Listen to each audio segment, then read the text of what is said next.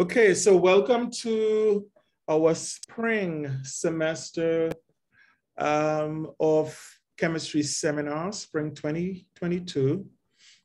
And we have a really good lineup. I think we have about 15 speakers lined up, lots of different cool topics. Today's included. And as I said before, just one of the things we like to encourage all of you students to do is to take part in our question and answer. Our speakers really appreciate that actually. So looking forward to that session as well.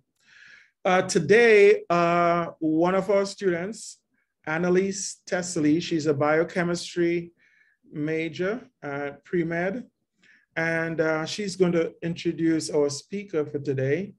But a little bit about Annalise is that she's a sophomore. Actually, I think Annalise, you in my class this semester, right? The OChem lab? Yes, that's correct. That's right, yeah. And you went to school, she went to school at Hinsdale Adventist Academy, and her hometown is Westmont, Illinois. How close is Westmont to Hinsdale? It's very close, probably a 20-minute drive. Oh, okay. You didn't get too far away from home, huh? Yeah.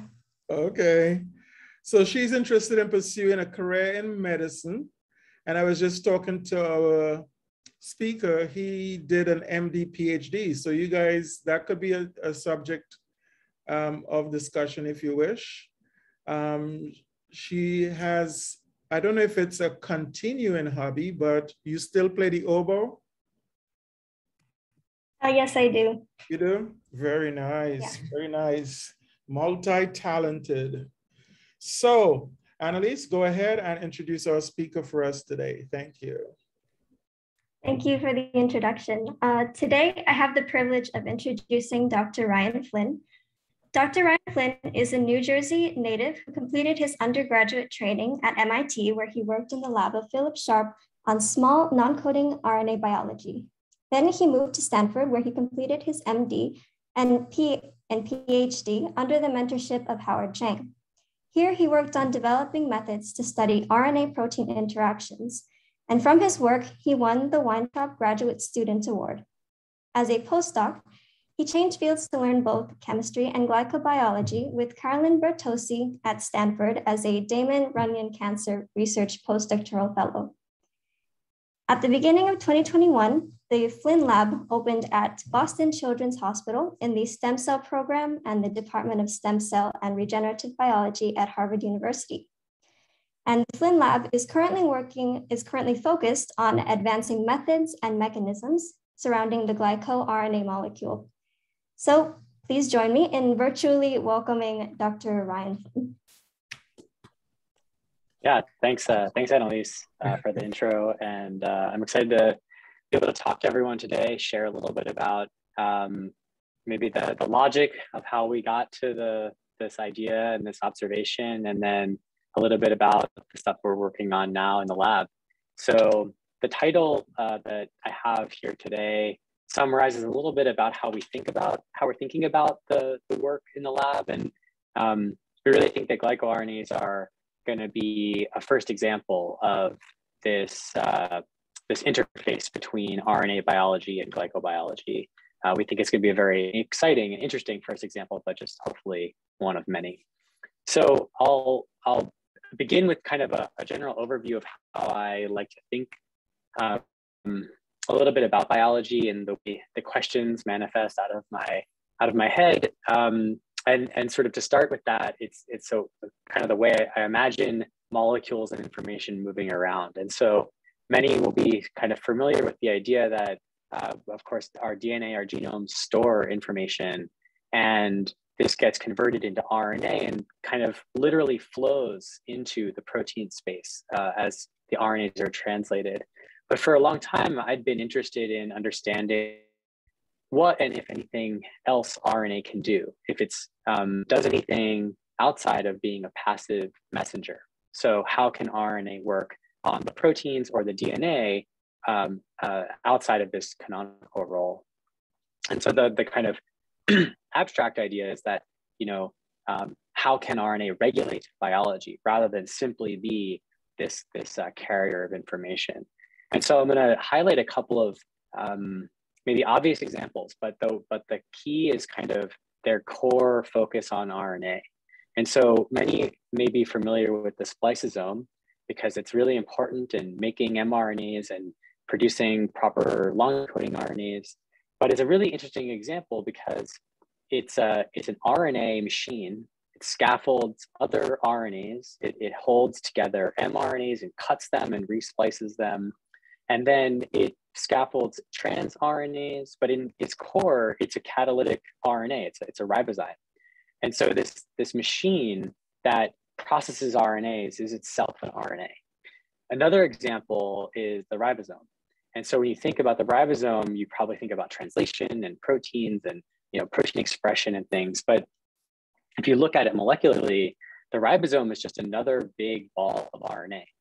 You have huge ribosomal RNAs that together string through it an mRNA that is being unwound.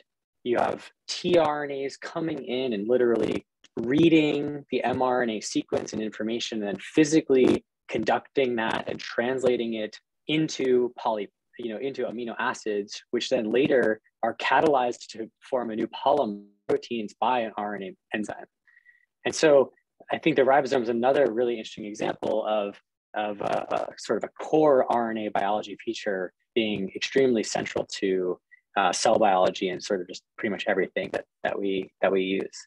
I think riboswitches are another really cool example, a little more poorly studied, but these are smaller structural features, structural elements in RNAs that can sense small molecules and other environmental features and then respond structurally and organizationally to, for example, change the stability of that RNA or the gene expression of a sort of in-cis like protein coding gene, for example. So these are, I think, are really interesting examples of how RNA itself can actually regulate biology. But this, and in particular, these are often catalytic RNAs themselves. But there's another sort of level that biology operates on, and that's how RNA can actually control the catalysis or guide the catalysis of proteins. And so there are some nice examples, for example, in gene expression and the modulation of mRNA expression. You have Argonaute proteins being guided by microRNAs. In the context of immune surveillance, the Cas9 proteins, and of course in genome engineering, the Cas9 proteins use RNAs to target their catalytic activity to the DNA. And in contexts where you actually have to deposit chemical modifications to RNA, there are also RNA-guided enzymes, such as methyltransferases, that use complementary bases to find their RNA targets and then deposit that methylation mark.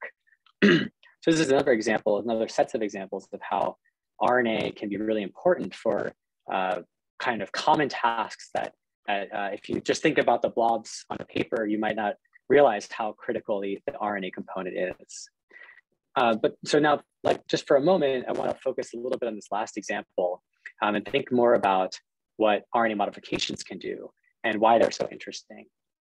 And biology sort of evolved a lot of mechanisms around RNA modification to help control and fine tune the activity of RNA. And so if we take again this example of fibrillary, which is a methyltransferase, and it's targeting RNAs, small nucleolar RNAs or SNO RNAs, we can imagine what it would do if we added, for example, a methyl group, a singular methyl group on the 2' hydroxyl of an RNA. So you take this otherwise kind of bland RNA chemistry, which is some phosphates and some bases, and you add a methyl group. And then it turns out some really interesting things can happen. So if you want to make ribosomes, you actually need 106 in humans, 2' methylation sites to make fully formed, fully folded and active ribosomes. Without these methylations, the ribosome doesn't work correctly. Now, if you put this methyl group somewhere else, let's say on the base of an adenine, now we might be more focused on messenger RNAs and how methylation on specific things like the 5' cap or near the 3' ETR could modulate its function in the context of translational efficiency or the molecular sort of stability of that mRNA. And so this is just methylation, right? And this is just two different positions for methylation. But we don't have methylation. We don't only have methylation. We don't only have one position adenine and a 2' hydroxyl. We have lots and lots of opportunities for chemical elaboration. And so the idea here is that you can take what is otherwise at its synthesis, at its polymerization state, relatively simple bases and chemical compositions, and dramatically expand this to have hundreds, 150 modifications, depending on what organism and what way you're counting, but over 100 modifications, which can change all sorts of chemical properties of the RNA polymer.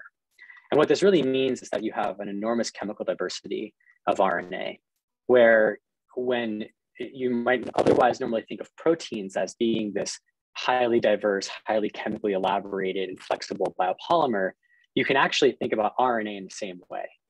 And this idea in general was very attractive to me because I've always thought RNA was very, very cool, and didn't like the idea that proteins were somehow better than RNA. So when I was trying to think about things and I was sort of synthesizing goals and curiosity coming from my grad school into my postdoc, I was wondering sort of what are the differences and parallels between the RNA world and the protein world. And in the modification space, there seem to actually be a lot of similarities. So you can get methylated RNA and proteins and acetylated proteins and RNA and hydroxylated proteins and RNA. And there are interesting examples of at least short lipid chains being added to RNAs, and there's a lot of lipid modified protein examples. But there was this large class of protein PTMs, protein post-translational modifications, that seemed totally absent from RNA. And this is basically the entire field of glycobiology. Every other polymer, as I'll talk about in a second, gets a glycan except RNA, well, except nucleic acids at least. And so this was sort of just a question mark that I had initially. I didn't really know what the answer was. It didn't really seem like when you read about this, anyone had said yes or no. It was just that lipids and proteins get glycans. And then that was the way it was phrased. It wasn't ever described that RNA and DNA don't get it. So it was very hard to know whether someone had looked and didn't find anything, or looked and didn't know what they had found. So anyway, I had this question mark here. And as I was able to write this question mark out, I kind of realized I don't really even know what glycosylation is. I should probably read about what this whole arm of biology is. And so the high level and the kind of the cute way of saying this is that it's the sweet part of our cell. It's the part where all sugar monosaccharides kind of are mostly levered, especially in particular biopolymers themselves. And so the kind of base unit is a monosaccharide. One of these is shown here. It's called sialic acid. Very few people like spending all the time to draw all of these chemical structures out. So we end up just cartooning them with these colored shapes. And that simplifies everything. And then it makes the figures look a little nicer and easier to interpret. And then we can illustrate kind of how a glycobiology view of, for example, a cell membrane might look like. And so the sort of bottom part of this figure is illustrating, again, let's say the plasma membrane, where the cytosol is kind of empty here, but it's on the bottom. And then you have the extracellular space spacing on the top, or the cell surface on the top. And the details are not really important. The kind of high level feature that I want to describe are a few things. So you can see that there are some protein squiggles on the left and some lipid squiggles on the right. There's a bunch of colors, there's a bunch of shapes, and then the shapes and colors are all mixed. There's a bunch of different configurations. There's even a triple hybrid GPI anchor thing all the way on the right-hand side, which has lipid and glycan and protein. And so the cell has decided to have this enormous diversity and complexity of biopolymers sitting outside on the cell surface. And sort of in this context, it turns out this is an enormously conserved arm of biology. And it sort of glycans and this layer of carbohydrates is present on all living cells and organisms. Viruses even steal these glycans and lever glycans from the host that they infect. So the sort of importance is kind of communicated in their function. So they can regulate things like membrane biophysics, how cells interact with each other, how cells are physically conformed, and then maybe not surprisingly, how other cells of other organisms, for example, so pathogens, interface with the host. They're heavily regulated by the glycospace. There's a lot of work that's been going on in terms of understanding the glycosylation of SARS-CoV-2 spike protein and how that regulates interactions and signaling. And then, not surprisingly, given the space and how it's basically a cell-cell communication issue, there's an enormous role of glycans in immune regulation. So, as I was learning about this and realizing that basically every other biopolymer is involved in this, it was kind of surprising to me, having spent probably the better part of 10 years thinking about RNA, that RNA would be excluded from this process. Because I was coming from this view that RNA is the most important thing in the cell. And then here we have a piece of biology that doesn't care about RNA. And that was very sad to me. and so, I was just thinking like, well, okay, fine. This is reasonable. Like, whatever, this is the way the world works. But I kind of, again, try to zoom out so I could like actually ask a specific question. And so when I was trying to zoom out, I put a picture of a cell in my head and I asked, like, where is RNA? Where does it actually go? And what do we actually know about it? And so, of course, RNA comes from our genome, out of our DNA. And so there's RNA in the nucleus, which makes sense. RNA is shipped to the cytosol for translation and many other processes. Of course, there's RNA in cytosol.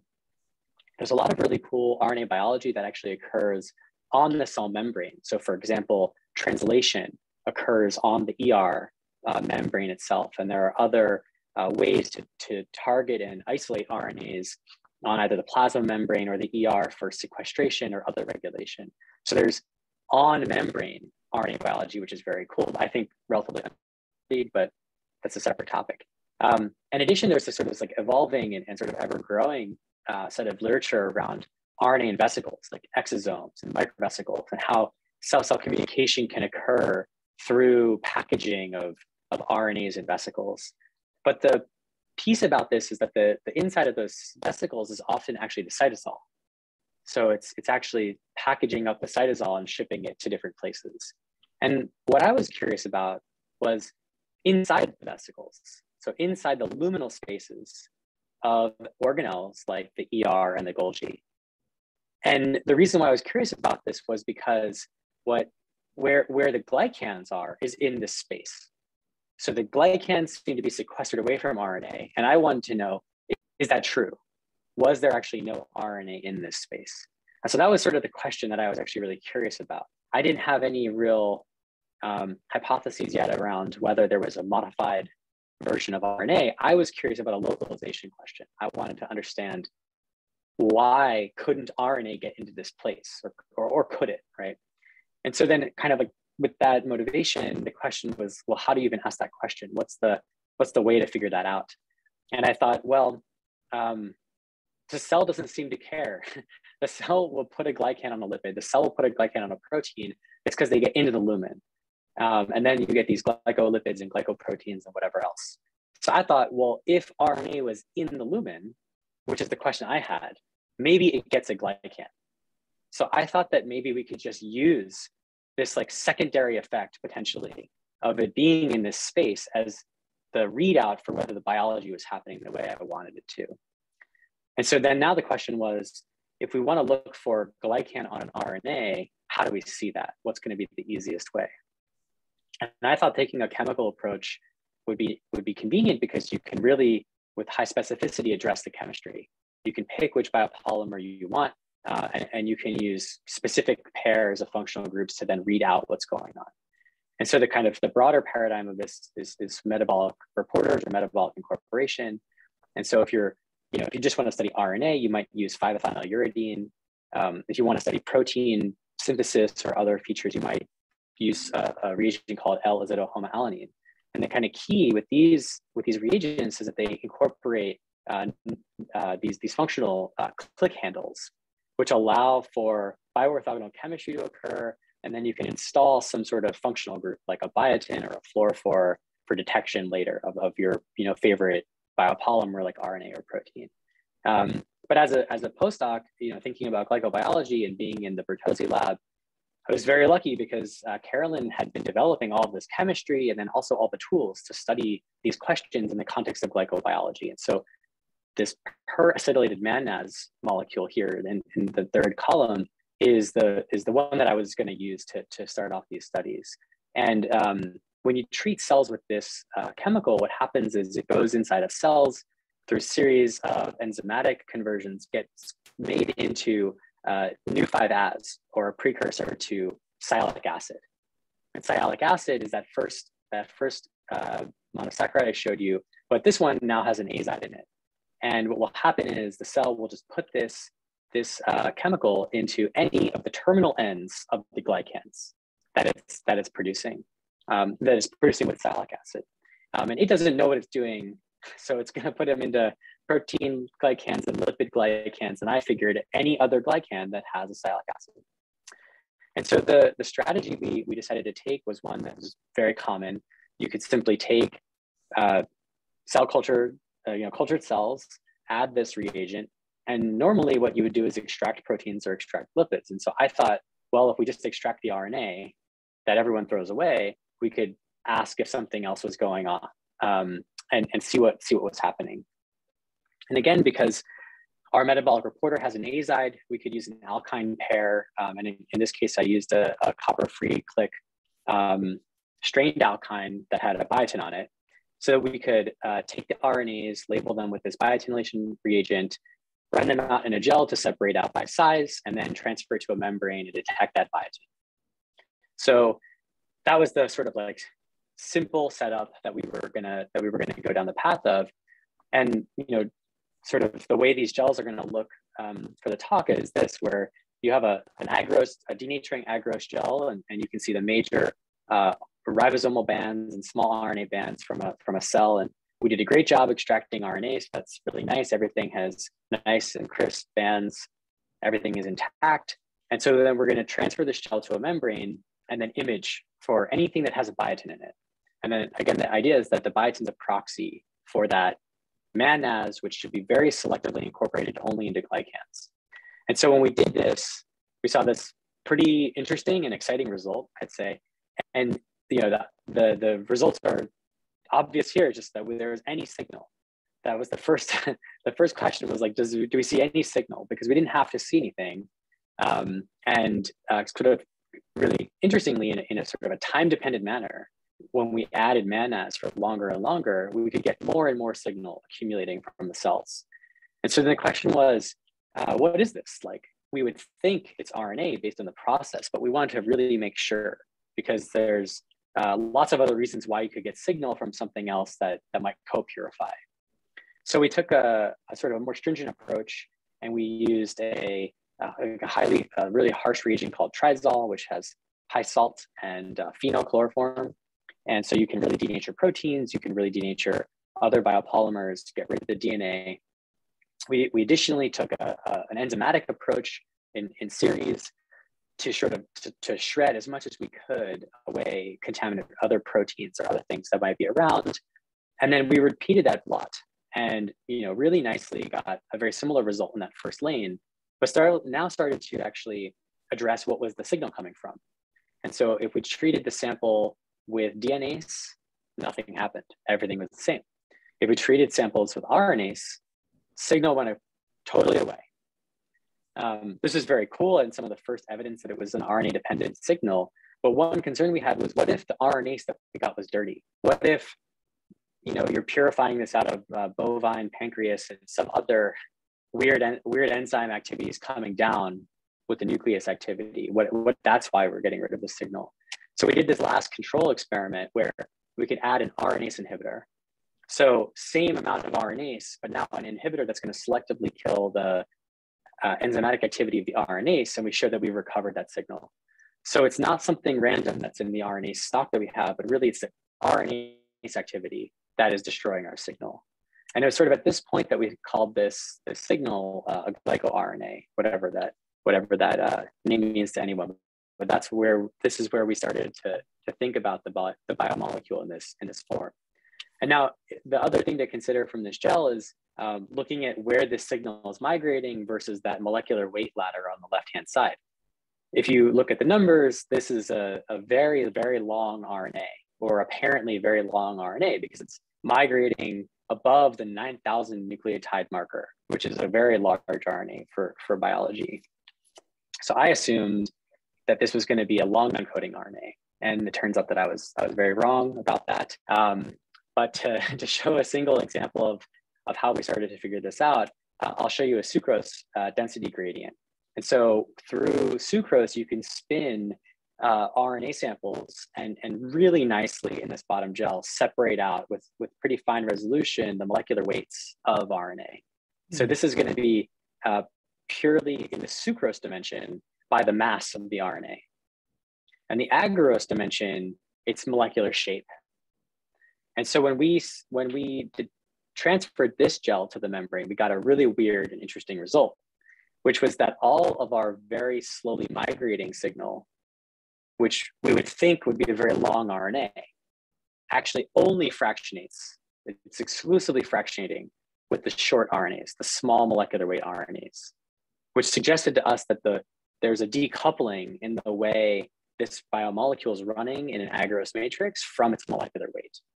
And there might be something weird about the way the glycan is pushing it through or not letting it be pushed through the agarose matrix. So the short story here is that they're small RNAs, but which ones, right? So we have to do some sequencing. So we moved to a system where we could start to compare against different cell conditions. So we looked at an immortalized cancer cell line called HeLa, and we looked at human ES cells, which are similarly continuously dividing, but they're kind of, they're not really immortalized on purpose. And so we have these like nice controls where if we add RNase, we have no RNA, and in the negative, we have no treatment. And if we do our MANNAS blotting, we get this like really fantastic, interesting result where HeLa cells have a little bit of a blobby glycoRNA thing going on at the top, but then these ES cells are totally blown up. They have so much signal, it's crazy. So we thought, well, first of all, they're fully RNA sensitive, so that's another great quality control, but we thought this is gonna be excellent. HeLa cells are cancer, they're cultured in different media, they don't grow in colonies. ES cells have all these different properties, and look at this gel, we're gonna find all this interesting cell type specific glycoRNA transcript information. So what we did was we sequenced these two and we compared the enrichments that we got from the sequencer. So we looked for RNAs that were enriched in HeLa cells, and we plotted that in a two-dimensional graph against the RNAs we got in the ES cells. And what we found was plotted in this somewhat dense plot, but I'll go through it. The first thing to notice, the H9, the ES cells are on the x-axis and the HeLa cells are on the y-axis. And what you can probably appreciate is that there's a diagonal line between these two. And the diagonal means they're quantitatively similar, they're correlated in their enrichments. So if you were a glycoRNA in human ES cells, you were also a glycoRNA to the same degree in HeLa cells, which was super surprising given on the left-hand side. So that was already interesting and said that there's some selection mechanism that's common between these two very distinct cell states. And then on top of that, when you look at what are the actual names that we've annotated here, what are the actual transcripts? They're small non-coding RNAs. So they're snRNAs, SNO RNAs, yRNAs, and tRNAs. We didn't find any microRNAs, and I don't yet know why that is, but every other type of small RNA that cells make showed up in here. And this pattern was not dependent on expression. So the expression of each of these RNAs is not anti-correlated, but it's not correlated with their enrichment. So it's not just that, for example, SNORD35A is very highly expressed, it's not the most highly expressed SNORD, even though it's one of the most highly enriched. So the summary till now is just that small RNAs are modified. But I think now the question is, modified with what? I've been telling you this glycans, but all I really know is that this MANAS region is able to pull it down. And so we should probably be really specific and start getting information around what is the sugar and how is it connected to the RNA that we're looking at. So in glycobiology, there are two major N-glycan families, N and O, and they're sort of characterized by the type of atoms that are connecting the carbohydrate polymer to the template. So if we wanted to start address this, it was very easy to take enzymes that would cut each of these types selectively and then assay what was going on with our signal. I mentioned that the MANAS is going to be monitoring these purple diamonds, so sialic acid. And there is a sialidase that can cut the sialic acids off. And it turns out that if you use sialidase, you can get rid of all of your signal. So we have a positive control to say, we know we can cut off those purple diamonds and we can see a change in our assay. Now, if we go to try to cut O-glycans off, we never saw any difference. If we went to cut N-glycans of the type that are called, quote, high MANAS, that's like the actual structures are shown in below, we didn't also see much of a difference. There was not a lot of impact with high MANAS cutting. But when we used the really broad spectrum N-glycanase called PNGSF, there was really robust destruction of our signal. So this was telling us that the signal is likely coming from an N-glycan structure, but we wanted to get better resolution. So we went into cells, and we started to inhibit different pathways and different enzymes along the sort of physical track that N-glycans take, starting in the ER and moving through the Golgi. So the major N-glycan, like N-glycotransferase is called OST. It's a complex that sits in the ER membrane. And we can inhibit this with a chemical inhibitor called NGI1. And NGI1 can actually quantitatively destroy the glycoRNA signal. But you'll notice that it just depletes the signal. It doesn't really change its molecular weight at all. And the reason why I make that note is because if we go later into the pathway and we inhibit enzymes that, rather than have a binary yes or no glycosylation, but rather have a compositional change, you can see the structure difference between those last two cartoons. What we see now is both a loss of signal, but also a change in molecular weight, and a pretty dramatic change in molecular weight if you look carefully at the third lane of that Kiffin-esque plot. So when you change the glycoform, you change the composition of the carbohydrate, you can dramatically change the structure or the molecular weight of the signal in the gel. We saw the same thing with inhibiting a later monosidase. And again, you can see a loss of signal when you inhibit the flux of this pathway, but also a change in the molecular weight. So this is all pointing towards N-glycans, but which N-glycans, right? Which is the actual structures that we're getting. So we had to go to mass spectrometry to figure this out. And what we could do was use the fact that PNGSF can destroy the signal and thus presumably liberate the glycan from the RNA to liberate those two, and then isolate the glycans and fly those into an LCMS experiment. And what we were able to do was take peptide fractions from 3 cell lines and RNA fraction from 3 cell lines, perform this experiment, and cluster the different types of glycans that they each produced and understand the similarities between them. So we plotted those compositions and their intensities in a principal component space, where each dot is a different experiment. Blue dots are RNA glycans and brown dots are peptide glycans. And you can notice that the blue dots are really close to each other and they're away from the brown dots. And that means that the types of glycans that are on RNAs are different than the peptides. And because they're physically closer in this principal component space, it means they're similar to each other. So the types of RNA glycans, even across different cell lines, seem to be more similar than the types of peptide glycans that the cells put on their protein or their proteome. One last piece of information from our mass spec that we thought was very interesting was not only are the RNA glycans more similar, but the RNA glycans seem to have more fucose and more sialic acid. And the reason why we thought that was interesting is because the fucose in red and the sialic acid in purple are these sort of decorative and functional glycans that can modulate adhesion, and also signaling in the context of immune regulation. And so we thought that this might be starting to point us towards potential activities of these glycans that are deposited on the RNA.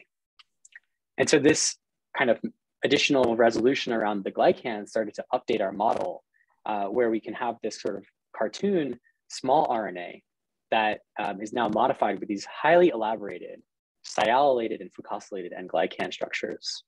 But with all of this information, we thought it was very cool that this is probably happening, but what is it doing? Where is it? Why do we care?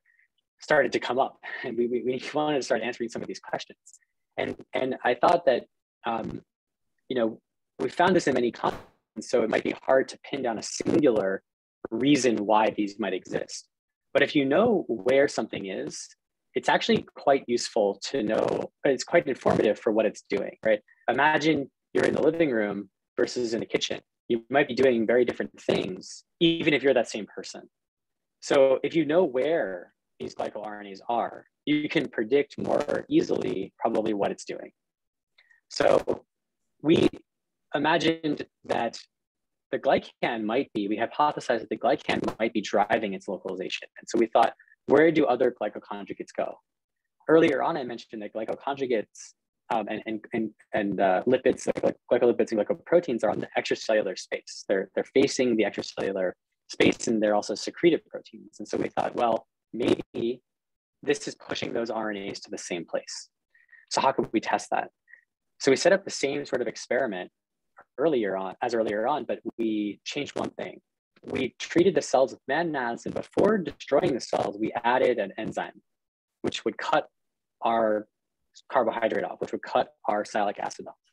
And the idea is the enzyme, while the cells are alive, won't easily get inside. It will only have access to the cell surface glycans.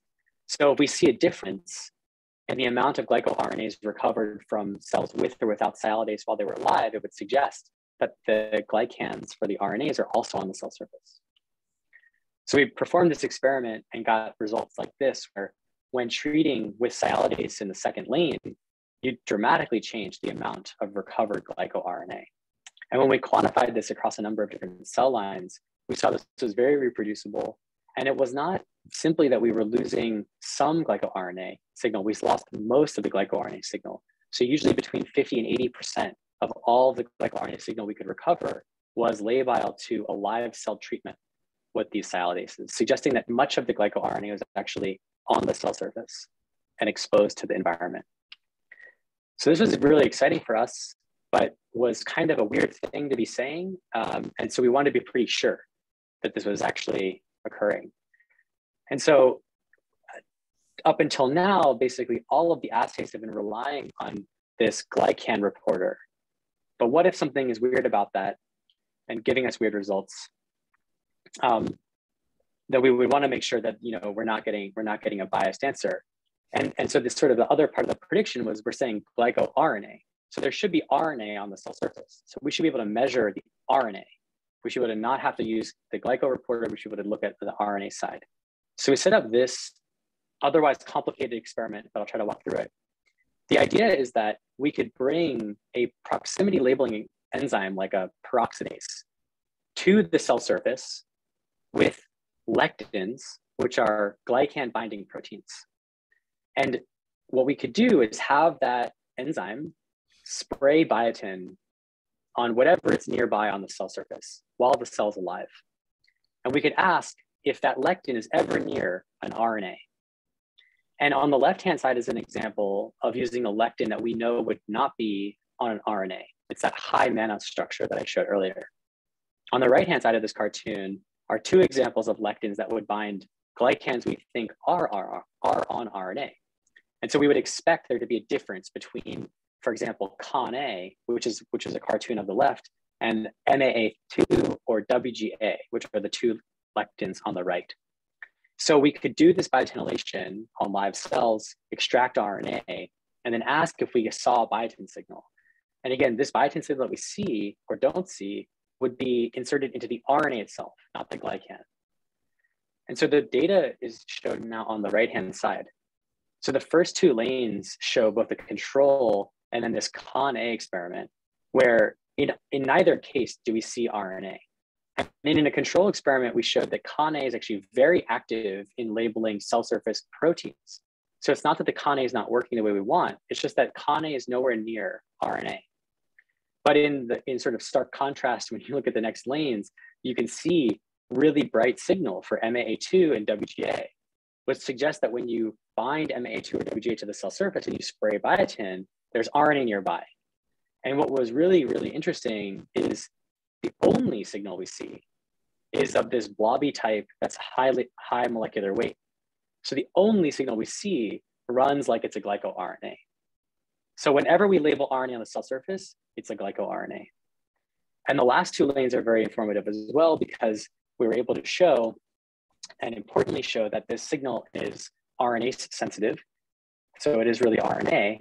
And then the kind of key here, and it's really informative for the way all this stuff runs in the gel, is that we can now destroy the sialic acid with sialidase, but maintain our label, because our label is not the mannase.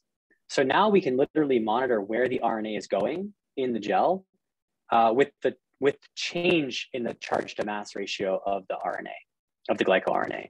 So when you get rid of all the sialic acid with the sialidase, which removes a bunch of negative charge, now the glycoRNA is extremely slow in the gel. It barely can leave the well, which suggests that a lot of the migratory potential of this glycoRNA is related to the sialic acid state of the glycan, which is sort of corroborating our previous mannose experiments and can explain why such a short RNA could have such an apparently slow migration in these types of gel formats.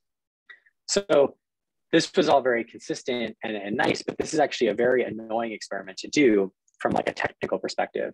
So we wanted to validate this in an orthogonal way, but also bring it into a place that would be easier to assay. And so the sort of recycled hypothesis is that there's RNA on the cell surface. So this sort of trivial experiment should be able to be done, which is using an antibody and doing a flow cytometry experiment. So you can take cells, stain them with an anti-RNA antibody, and then ask, do any cells shift? Is the antibody bound to any cells? And indeed, we could do this. We could see that in this case with HeLa cells, about 20% in this cell culture would shift to be very positively bound by the antibody that stained with RNA. This shift was sensitive to RNase, just like we showed in that very first gel, and we could recover it with the RNase inhibitor. So again, we wanted to kind of come full circle and show that any of the RNA signal that we saw on the cell surface was similarly sensitive to enzymatic activity and selectively sensitive to the RNase activity of the prep.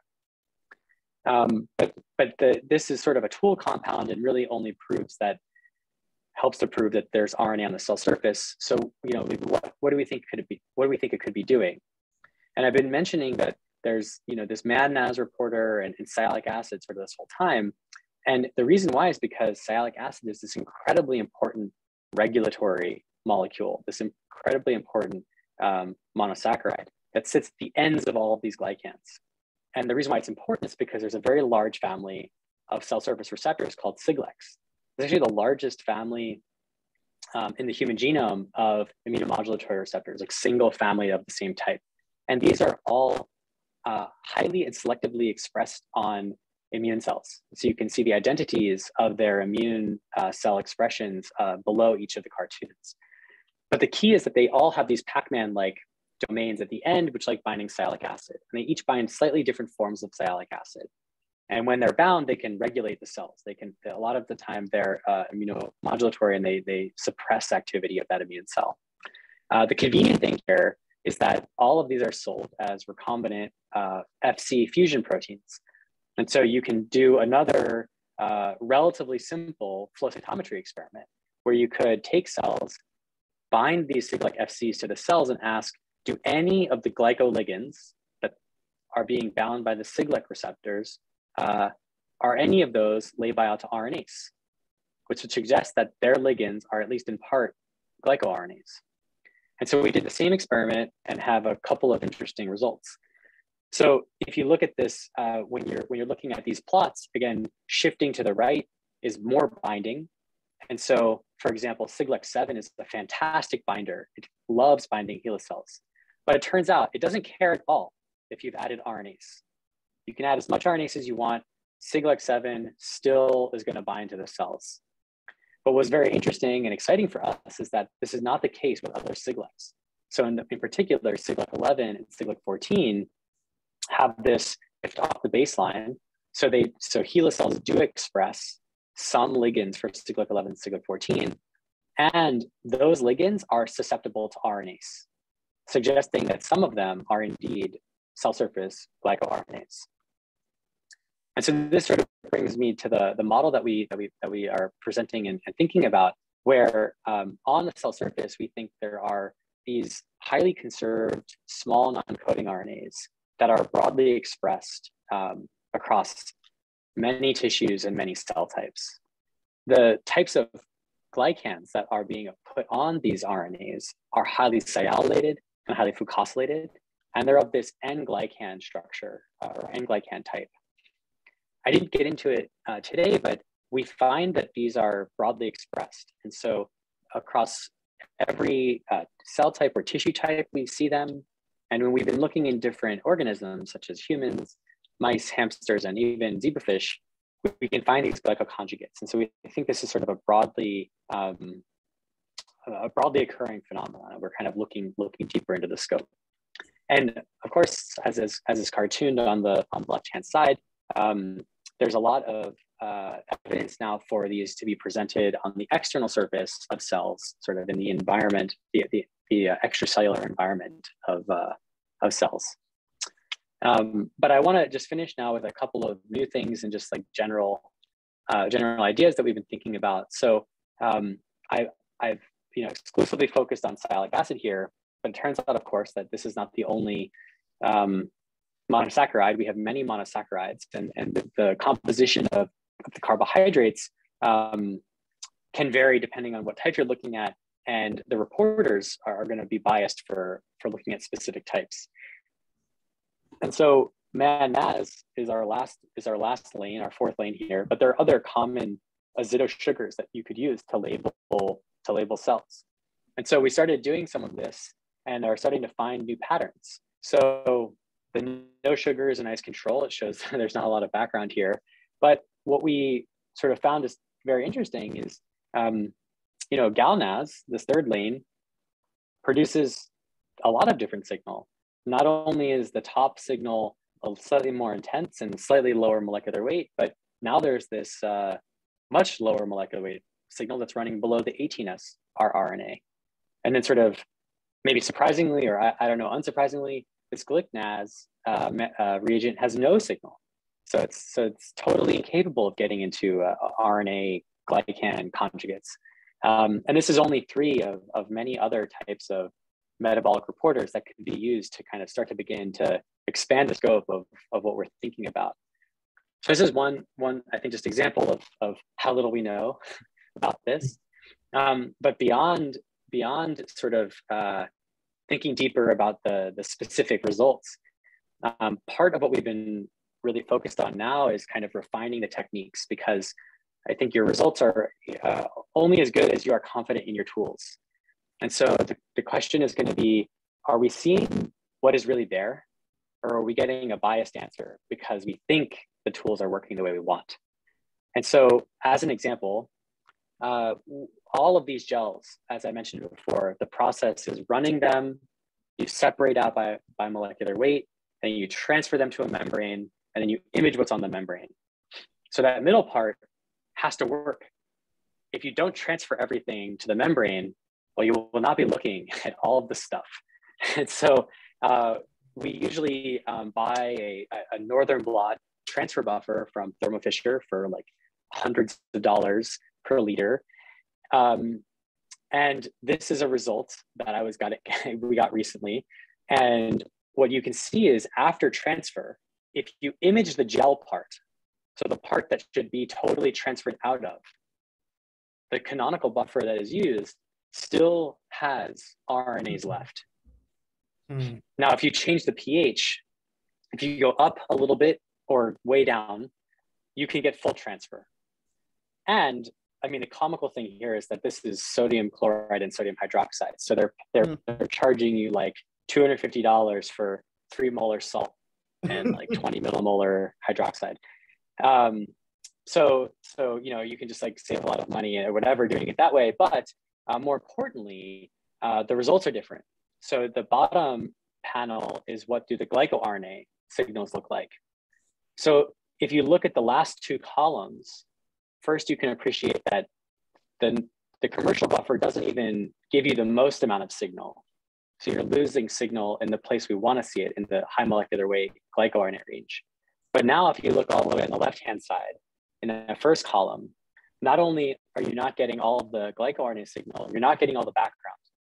And not getting all the background is very dangerous, because if you think it's clean and then you make an interpretation, you may be making a wrong interpretation. And so it's really important to know how all of your stuff is working and get all the data out, get all the stuff through. Another consideration, because we're manipulating RNA, we're doing a bunch of chemical extractions and enzymatic digestions and purifying it a bunch, is how do you actually do that purification? Presumably you want high yield across all of those steps so that you don't lose material similar to this. And so we usually use column-based cleanup chemistry, so silica columns and sort of normal phase columns to clean up and desalt the RNA. But this can also lead to issues. So this is just using the Zymo columns as an example, but this is true for every other type of column because they're all the same. If you take RNA and you do a singular column cleanup from the first and second lanes, following a procedure that is quoted as being able to recover small RNAs, which critically for the glycoRNAs are the RNAs we're looking at, you will lose almost half of your material every time you do a column cleanup. And so I didn't explicitly say it, but when we extract out of trizol, that's a column cleanup. When we do a proteinase K, that's a column cleanup. When we do the DBCO click chemistry, that's a column cleanup. So there's 3 columns that go from cells to gel, which means if you go half, half, half, you have like nothing left if you can always lose half each time. So with small tweaks, and these are maybe intuitive, if you think about the way the chemistry and the precipitation is working, you can actually make these columns perform incredibly robustly. So you can get over 90% recovery each time by just adding a little bit of extra ethanol to make the precipitation a bit more robust before binding to the column. So just some thoughts at the end here on the things we're kind of like going 2 steps back to make sure everything is going to be good, and then we're going to move forward in new biology. But I'll finish with just acknowledging the people who helped along the way. My postdoc mentor was incredibly important and is incredibly generous. Carolyn Bertozzi, she's an excellent person, and chemist, the people in the lab that helped are sort of shown in pictures on the left-hand side.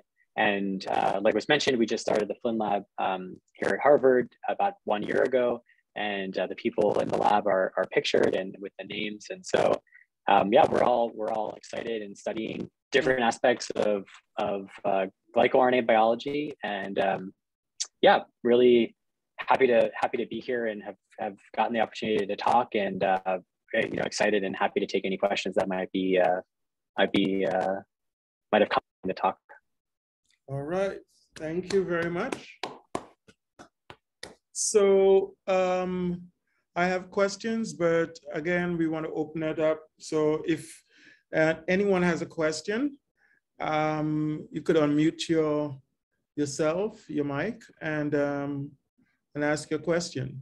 So one of the things I'm thinking about is, so I've read from papers from, I forget the researcher's name now, but she is out at Stanford, I believe, that there is some correlation between the concentration, the abundance of sialic acids on the surface and different disease states like cancer.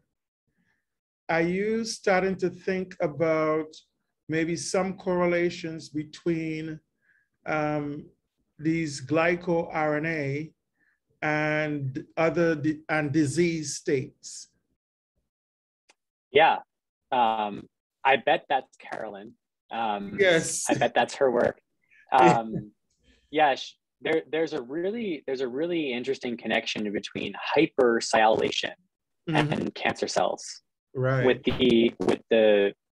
at least one example of this being an immune evasion. So if you can get rid of the sialic acid on the cancer cells, now the immune system can destroy that cancer. And so we're very interested to look at different disease states. So normal versus tumor, maybe normal versus autoimmune, or generally inflamed, and ask how do the glycoRNAs change? Are there more glycoRNA conjugates? Is the glycan itself different? So is the composition different? Like you're saying, is there more sialic acid or less sialic acid? And so some of the new tools that we're thinking about, and even just the efficiency gains that we see from these sort of dumb like optimizations, are going to let us start going into those questions. Okay. Anyone else has questions? You could, John, you could unmute and ask your question. Sure. Okay, so I was just saying, if like the glycoRNAs could be on certain organelles, like the membrane bound organelles, and like if that could be used to like identify some of the functions, if some of the organelles have different, if some of the membrane bound proteins on organelles have some different functions than others. Yeah, it's really interesting. It's a question we're trying to think about, like designing that experiment. So it's a little bit easier to ask what's on the surface and then not on the surface. When you get into the organelle level, I think you need probably really good protein markers that are sequestered in those places. So these exist, but there's always a little bit of fuzz with biology because nothing's perfect. But one thing that we've been thinking about along the lines of your idea is if we can like label the trans Golgi versus the cis Golgi versus the ER versus an endosome, and then try to see, is there RNA in each one of those, or which RNAs are in each one of those? But that's more of just a design. It's sort of like more of a design hurdle that we have to cross. But I think that's a very good question that we hope to answer soon, but we don't know yet. Okay. Isabella? Hello. My question was just, what are the potential pathologies that could be treated better, knowing more about glycoRNAs versus the study of proteomics or DNA and proteins? Yeah, I think that the way I think about it is this is just a different hand that's going to be playing a role in similar diseases that everyone thinks about. So I think, for example, tumor immune interactions will be very interesting to study here. And it may not be that RNA is better to target in a cancer context, but it's just a new way to address that interface. And it may not even necessarily, it could be worse. You could have a less strong impact. But for example, if you're thinking about how to disrupt that, promote that interaction, and you don't know all of the players, you'll design a worse experiment, or you'll design a worse therapy or diagnostic. And so I think the way we're approaching these questions is, this is now just another thing you have to measure whenever you're considering this biology. So if we're really curious about how do natural killer cells kill cancer or address their, address their function, we'll be looking at cell surface glycoproteins, cell surface glycoRNAs, cell surface lipids, and things like this, and consider all of those pieces. I would love it if the RNA was the linchpin in one of these things, and we'll keep looking. But that's kind of how we're thinking about it. It's fine if it doesn't have to be better. It's as long as it's a player, I think, is the way we want it. Yeah. So there's just like a more complete view of how the molecules interact. Yeah. Exactly. Yeah. Thank you. So when did you publish your seminal paper on this topic? Glyco. I think it was in May or something like that. Last year, right? Last year. Have you seen any I know it's a short period of time, but have you seen an uptick in other researchers now getting into the game? I know other people are working on it. I don't know with a lot of detail. Okay. I don't know with a lot of detail yet. But yeah, there's I think I hope other people think it's interesting enough to work on it. Yeah. I also think there's, in the backdrop of me wanting to do everything, which is impossible, there's plenty of stuff to do. So, everyone can come along and try to do something, I think. Yes. So you focused on silylated and fucosylated RNAs. Have you seen other types beyond the silylated ones and the? Yeah. In our mass spec, which itself has its own biases, we did mass spectrometry to look for N-glycans. Okay. So we didn't actually look for O-glycans because it's a totally different preparatory scheme. Right. In the context of looking for N-glycans, what we found was many of them are of the complex or hybrid forms, which is a sort of a glycobiology term in terms of the structure of them. Most had at least one fucose or one sialic acid. Some of the structures had neither, but most of them had at least one of those, if not both of those. Okay. Yeah. Okay. It just occurred to me, and again, you guys come on through, Dave, our biochemist. It just kind of occurred to me that we have blood types, right? That are differentiated, of course, by the different types of carbohydrates. I'm just wondering, just brainstorming, kind of wondering if there's some correlation between blood types and maybe the type or amount or some sort of variability between that and glycoRNAs. I mean, it hasn't been, but a few months that you brought it out, but, it just occurred to me that there could be. Yeah, the blood groups are interesting. I always find it funny because like I mentioned very early in the talk, I for a long time didn't really understand what glycobiology was, but everyone knows of blood groups, and of course they're just carbohydrates. Yeah, exactly. But I think I don't know if there's a connection between the blood groups and the glycoRNA, but what I found to be interesting was the putative structures of glycans that we saw on the RNAs have some structures that look like adhesion molecules. So there are these like Sal Lewis X or Sal Lewis A structures that are purely carbohydrate. They don't really consider what they're connected to, but it's just a little structure at the end of many of the glycans. some of the ones we saw on the RNAs looked like this, like they're putative structures.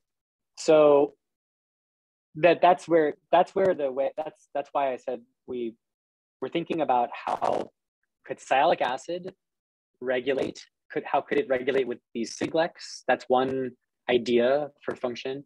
And then maybe there's some context where these other structures might facilitate an adhesion or a physical connection that's reliant on the RNA.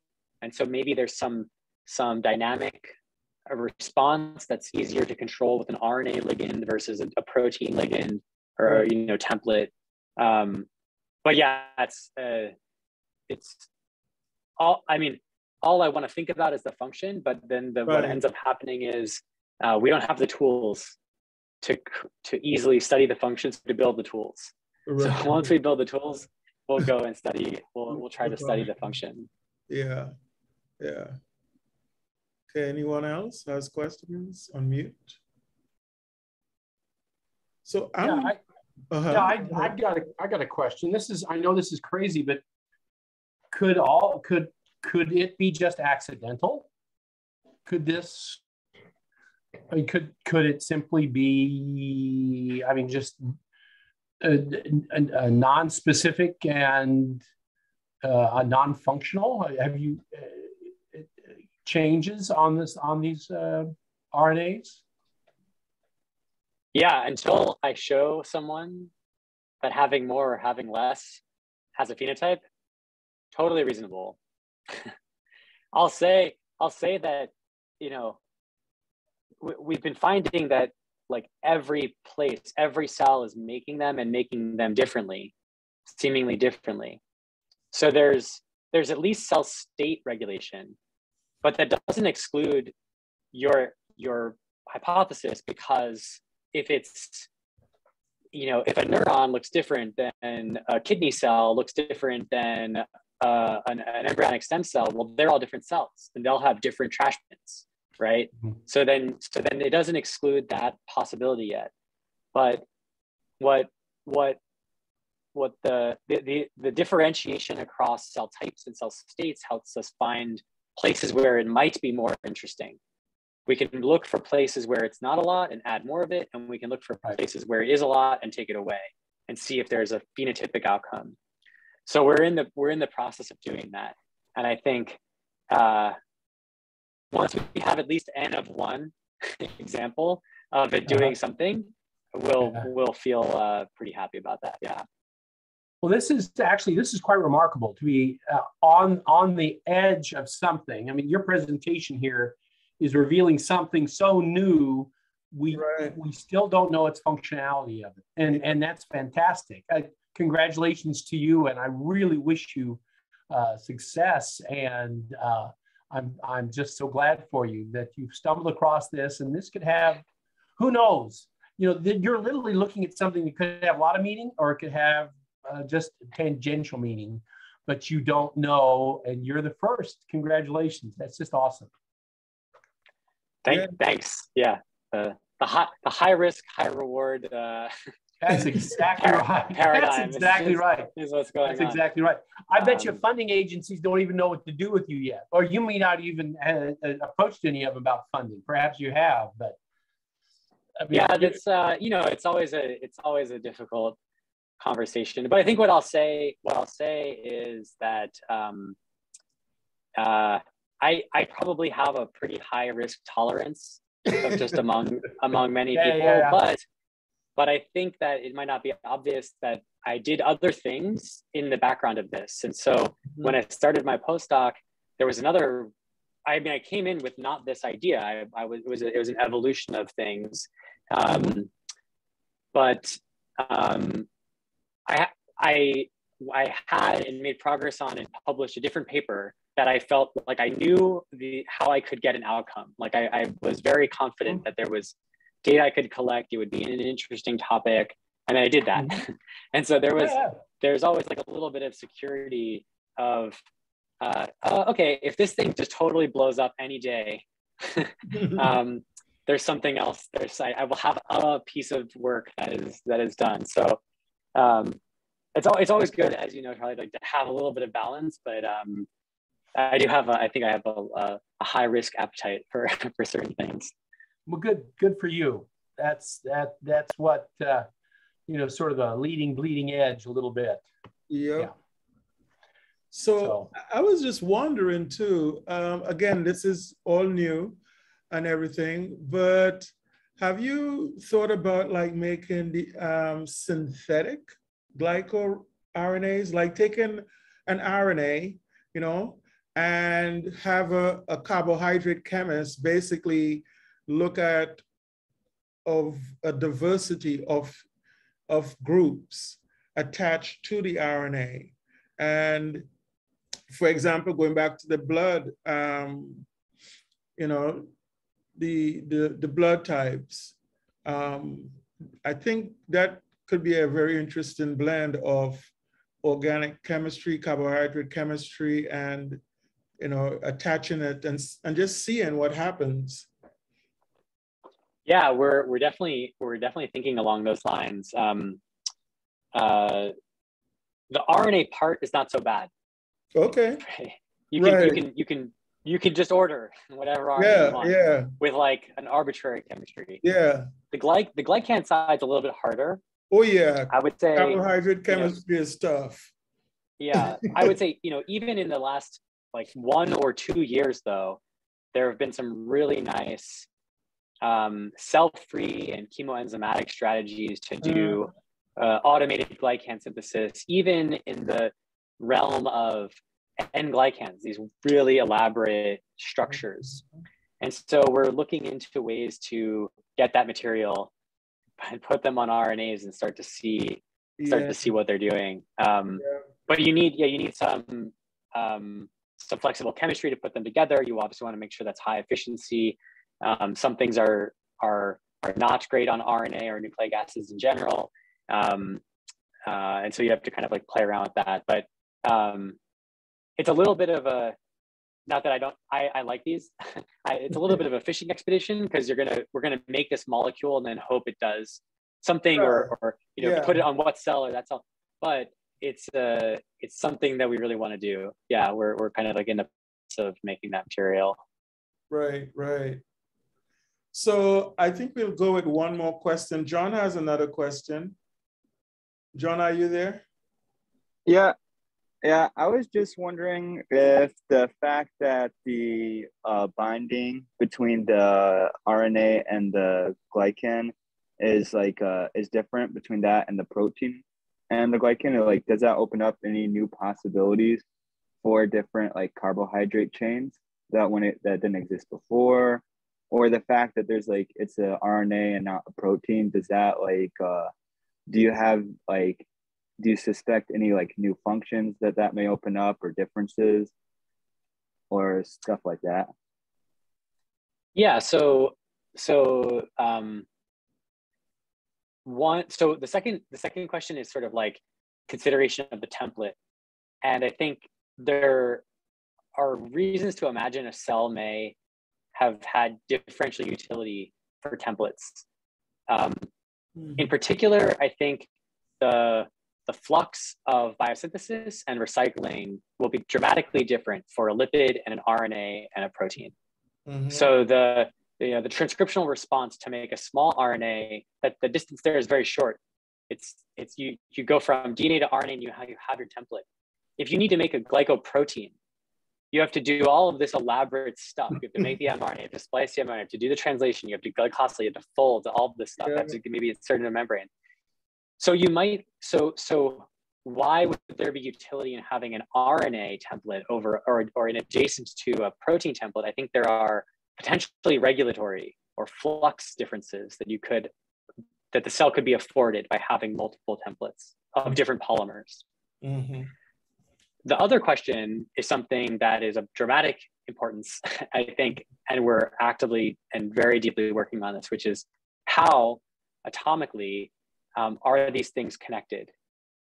Because chemically, it doesn't make any sense. There is no reasonable way for an unmodified RNA to both get coupled to an N-glycan and be sensitive in the way we're seeing with, for example, PNGSF. It's like not a good, there's either novel enzymology that we're discovering with PNGSF enzyme, which seems less likely, or there's some new connector between the RNA and the glycan that we don't know yet. And so we're using as many tools as we can try, including but not limited to like AFM, cryo-EM, mass spectrometry, to define the atoms that lay between the RNA and the glycan. Wow. But we do think that there's something new about that. And whether that's, new activity of OST, a new intermediate enzyme that's putting this modification on the RNA to allow for OST modification in a canonical way. Any of the above is interesting. We just have to define it. So we're working hard on that. Oh, one quick other thing. I know we said only one last question, but you mentioned that that it's, I know this is like newer, right? It just kind of came out. Do we know the cycling pathways for the glycoRNAs? Is that known well? No, it's not known. It's known not well or poorly, which is not known. We're in the process of defining that sort of systematically, but we don't know the genes yet for either bias. We know that N-glycan biosynthesis is really important, but that's so cell critical. It's not as useful to know that. We know that N-glycans are on the RNAs, but you don't want to mess up N-glycobiogenesis or else the cell will die. So you can't start to dissect function if it's at the resolution of N-glycans. That's too zoomed out. Yeah. This was good. A whole new world. That's what science is all about. And whether you get some sort of functionality from this or whatever, at least we have known something that we didn't know before. I agree. It broadens the field. It broadens the view. And everybody working in this sort of area now has to wonder, is there a glycoRNA involved here? Yep. So yeah, we'll have you back after you get your Nobel Prize. I just want a function. Just give me a function. That's all I want. I know. Just do the science. It's only important. Yes. So thank you so much for leading us out in our second semester. It was a very good start, and we wish you all the best in your research. Yeah, it was great to be here, and happy to give the talk. Okay, then. Take care. All right. All right. Bye-bye. Bye.